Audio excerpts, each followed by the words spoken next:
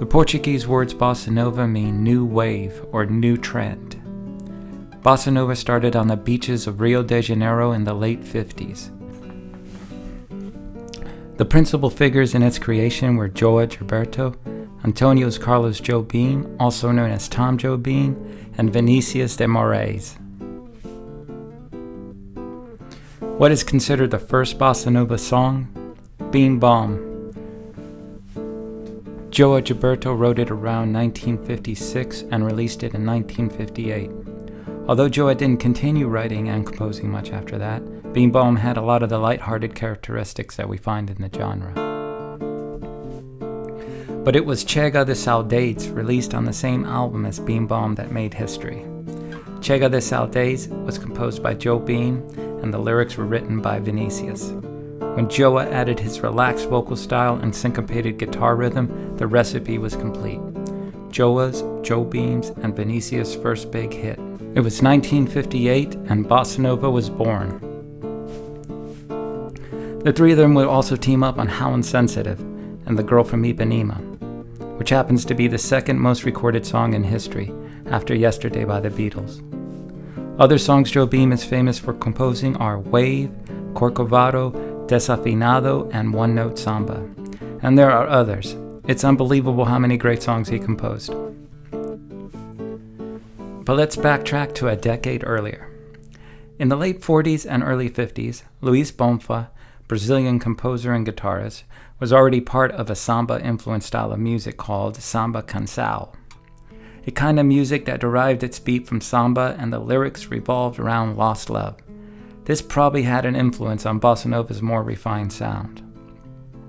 Either way, Luis Bonfa added directly to the bossa nova scene with songs like Maná de Carnaval and Samba de Orfeu, which he composed for the 1959 Brazilian film Black Orpheus. For completing this history, let's cover the rhythm, harmony, and lyrics of bossa nova. It has a 2/4 feel, borrowing the rich harmony from jazz but swaying instead of swinging. The rhythm for bossa nova is based on the samba but with a softer sound and slower tempo. The singing is very relaxed, laid back. We've already mentioned the jazzy chords, but it also has an obvious blues influence, and it stands out in a song like Wave. Of course, jazz had already been influenced by the blues when bossa nova borrowed some of its harmonies, so it's hard to say if it came directly from the blues or not.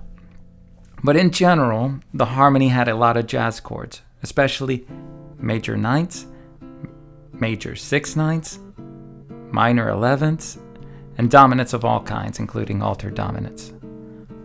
The lyrics tend to revolve around women, nature, and love. The girl from Ipanema is tall and tan and young and lovely. In the song Corcovado, it's quiet nights of quiet stars, quiet chords from my guitar. In Once I Loved, it's love is the saddest thing when it goes away. But bossa nova was not done yet. It had to make its way out of Brazil.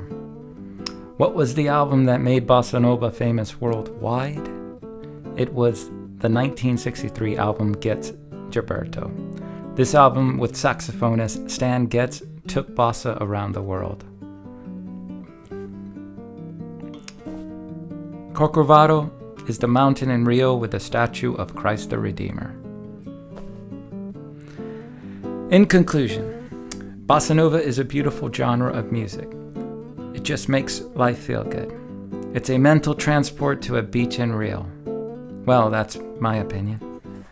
Thanks for listening. If you have any questions, leave a comment below.